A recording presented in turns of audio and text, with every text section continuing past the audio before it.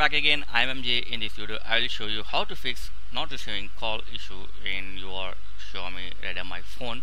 There may be three major problems like do not disturb option on, or call forward, and the blacklist. So in the morning I got a little confusion about this, and I'm not receiving any calls or messages in my Redmi phone, so I have tried three.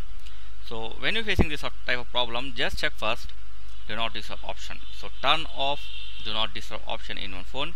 If everything is fine with the do not disturb, then go to next step, the call forwarding.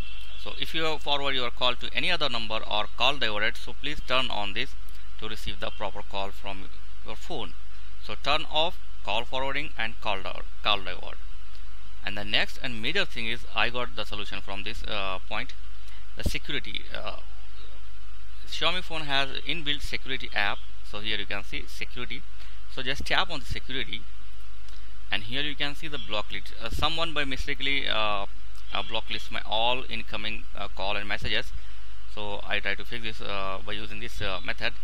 So after you tap the blacklist, you will get this type of option like blocklist rules.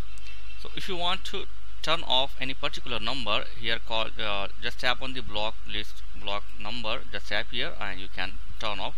Or if you want to turn off the entire block list like incoming call, messages, whatever, just turn off this block list. So turn off the block list and you will get all incoming calls and your all messages. So here you can see, if you want a particular number, just unlock the number, that's it.